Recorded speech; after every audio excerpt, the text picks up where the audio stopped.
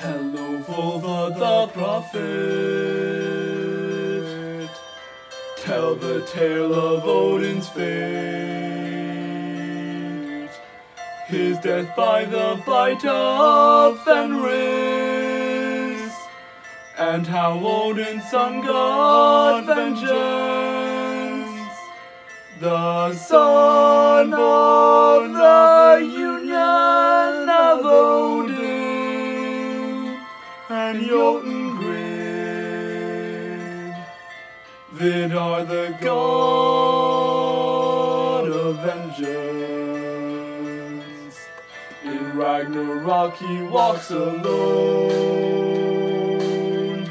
on the rainbow Bifrost road. He is the only survivor, save for some goddesses and Aegir.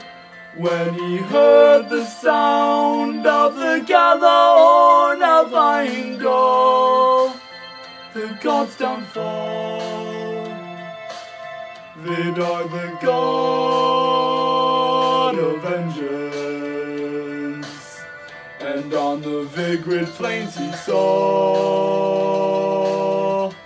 Aesir, Vanir, Jotun's more. Loki and Heimdall were sparring, and Surt's fire was alarming. Odin's cries as he fought Fenris wolf with fangs bared echoed through air, heard by the god of vengeance. On Fenris wolf he'll take revenge for Odin's untimely end, landing on the plains of Vigrid and hunting down the wolf Fenris. In anger he will tear its jaws apart.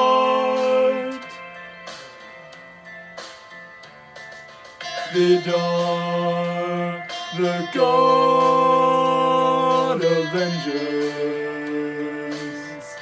And the people bowed and prayed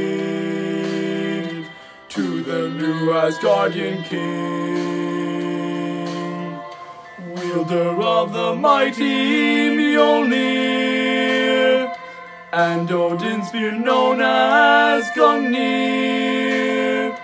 And he sits on the throne of Halitzjaf in Valhalla's halls as Aesir fall. Vidar, the god of vengeance.